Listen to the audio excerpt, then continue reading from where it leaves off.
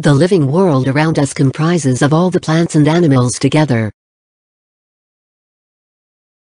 What is living? Something will be called living when they exhibit certain characteristics, like growth, reproduction, consciousness, metabolism, etc. Firstly, coming to growth. Growth can be defined as an increase in number and increase in mass. For example, the growth of a plant from its seed.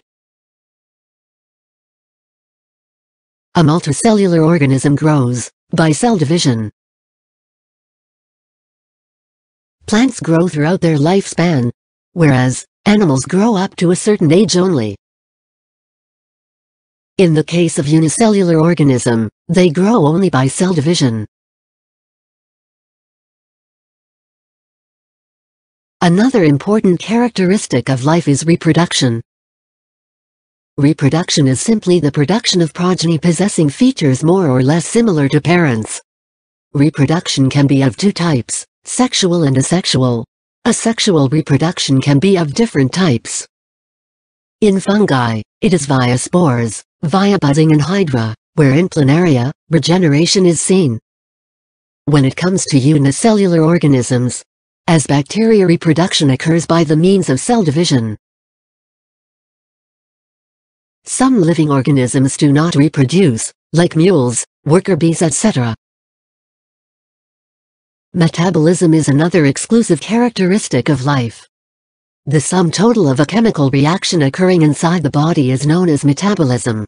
For example, photosynthesis, the process where a plant produces oxygen in the presence of sunlight, involving a series of chemical reactions.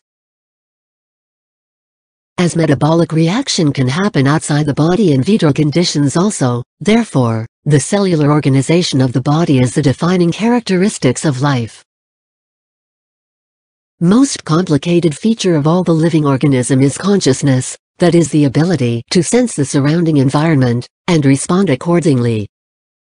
Environmental stimuli could be physical, chemical, or biological. All organisms from prokaryotes to complex eukaryotes can sense and respond to environmental cues. Environmental factors like light, temperature, water, etc. regulate body functions, like reproduction in seasonal breeders. Human is the only organism that is self-conscious.